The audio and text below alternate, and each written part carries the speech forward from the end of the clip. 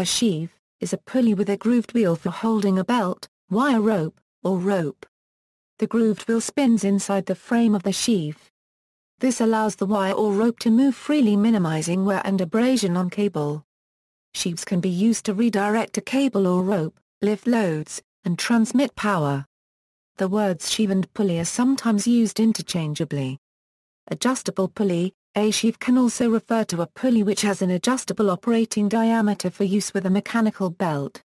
This is accomplished by constructing the pulley out of several pieces. The two main halves of the pulley can be moved closer together or farther apart, thus altering the operational diameter. The usual construction is some sort of locking collar or set screws to secure the components, one half with a threaded central shaft and one half with a threaded center. By rotating the components, one can screw the parts closer together or further apart, thus changing the distance between the two halves and allowing the belt to ride higher or lower in the groove. The adjustments are constrained to a specific range of size and are not limitless. One application of this is the Variomatic automatic transmission. See also, block and tackle, block, eccentric, slickline, wireline.